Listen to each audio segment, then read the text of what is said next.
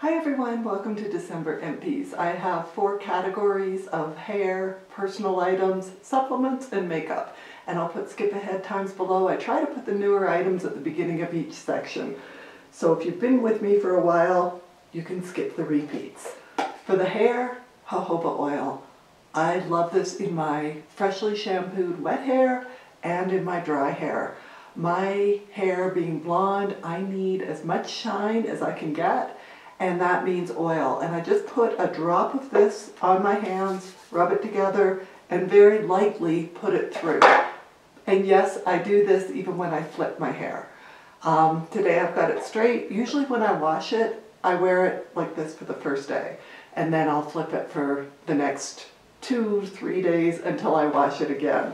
Mark likes it better flipped. And I feel like it has a lot more sass to it, and you know, it's just kind of fun. This is just more contemporary, but it's not as sassy, I guess. It's kind of sleek. And this is a Trader Joe's hair mask. I used to mix it with this. I'm still using up various ones that I have of this. When it's done, I will not be repurchasing, as I have confirmed that Trader Joe's has mandated the jab. I've had several friends that got fired from there, and it breaks my heart. So I am not supporting them anymore. Instead, I am going back to my beloved Shea Moisture. I'll have to link it below. It's got the rosemary and it's wonderful. It's not as thick as this, which is a good thing because then my jojoba oil mixes in really easily, and I just don't know how I got away from that Shea Moisture, but I am loving being back to it. I am coloring my hair probably every 6 weeks or so. I use the Rue Fanciful on the roots around the 4-week mark, and I can get away with it for a week or two, but I like it better when it's colored. I'm just trying to be kinder to my hair, but it grows so fast. That's okay, I can damage it. So I love my Revlon, and what I did this last time was probably half of the 04, a splash of 81 and 71. I wouldn't buy both. I would just get probably the 81. And I do about 3/4 of that, and then a little splash of 55, which is really, really red, but it gives it some richness. The variations in my hair, whether that's the strands or the gray, absorb things differently. So it doesn't end up with all one color. So I just take an empty Revlon little bottle that I have and fill it up with half the 04, and then I did, if I only had one, I would do less than half of one of these, and then just the last bit of the 55. Mix it all up. I save the unused portions of the bottles for next time. I only have a few personal items. I've been trying to use up my toothpaste. I want to switch to fluoride, no SLS, no anything, no bad stuff. And I think that's going to be Hello, which several of you recommended. I have the Hello charcoal one that I used before I whiten my teeth, which I love. But for my regular one, there's the Hello, I think it's a coconut and tea tree oil. And I'm really enjoying that. But like I said, I'm trying to use these up. This was a 2-step Crest. Would not repurchase. I don't have time for 2-step. I'm lucky if I do the 1-step. No, I do the 1-step all the time, morning and night, but 2-step is too much. It's just not worth it. I did love this Crest White, and it's really affordable off of Amazon, but it has fluoride. And like I said, I'm trying to switch away from that I'm never going to be 100% clean in what I'm putting on my body, in my body, eating. I'm trying to improve in some areas, and if I can't be perfect, then I think what goes inside my mouth, like with a toothpaste, and what I eat is the most important, and that's what I'm trying to clean up. What goes on the outside, I'm not saying it's not important, but I'm not going to fret about it as much. Like Mark says, I'll get hit by a bus. So my Sure deodorant, Fresh and Cool, love this, swear by this in Arizona. I have been trying to find something that's more natural, but it doesn't keep me dry. I have not found anything, and I don't like doing wet. And in Arizona, where we get over 120, no, that's not cool. Sure, fresh and cool is very cool. For supplements, this Mirinda Supreme, I cannot even tell you how much I swear by it. This is like a very pure concentrated form of noni, which comes from the fruit. This boosts your immune, it helps reduce inflammation, it helps with your immune system. I wasn't feeling well lately, popped some of this, some monolaurin. I always take my zinc and my vitamin D, which I'll get to in a minute, and I was feeling better by the next day. It is amazing. This Mirinda gives me the boost. When I'm not sleeping as much as I should, when I am working too much, when I'm straining my body in ways that isn't good, Mirinda is my friend. I also love, that I don't have in here, the Chinese cactus for detoxing and the charcoal.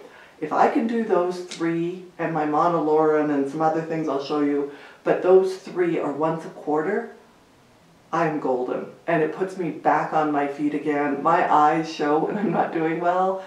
And the night before I did this, it was awful. I couldn't have filmed. It was that bad. Took this, woke up the next morning, $1,000,000. So swear by the Mirinda, will not want to be out without it.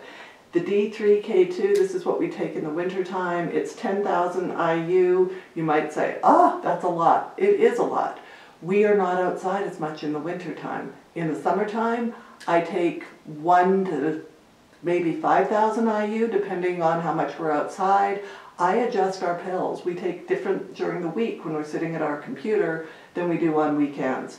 This, during the winter though, when we aren't outside as much because it's cold up here, that's pretty much for that season. And it takes a few months. If you were to go to the doctor and get a prescription, they would give you a high dose of vitamin D and put you on it for maybe 3 to 6 months. So it takes a while to fix things in your system. This cod liver oil by Carlson, do not recommend, will not repurchase. I underlined in red here, soybean oil. I was so ticked that this had soybean oil. Instead, what I do recommend is this Amazon Omega Norwegian cod liver oil. No soybean oil, no yeast, wheat, gluten, dairy, corn, soy, egg, sugar, tree nuts. This is much, much better, and I also think it's a better price. And then finally, if you want something different than the cod liver oil, the omega-3s, I do like the Carlson for that one, but I'm still recovering and being ticked with them for the soybean oil. I hold a grudge. And then this potassium, I'm not saying it's the best quality, but I take a potassium and a magnesium when I go to bed. 1, it helps me sleep, and 2, it helps prevent leg cramps. And both of those things are very important. I also love my electrolyte formula. Swear by that one. And then my thyroid pills, if you haven't had yours checked, get them checked. I've been on Levo and Armour varying doses for 20 years. And I've got to make time to go into my functional doctor. I do not know if he'll be able to get me off of them or not, but I want to explore it with him and see if maybe through selenium, iodine, other more natural things that I could get off of the thyroid. But we'll see. I'll keep you posted.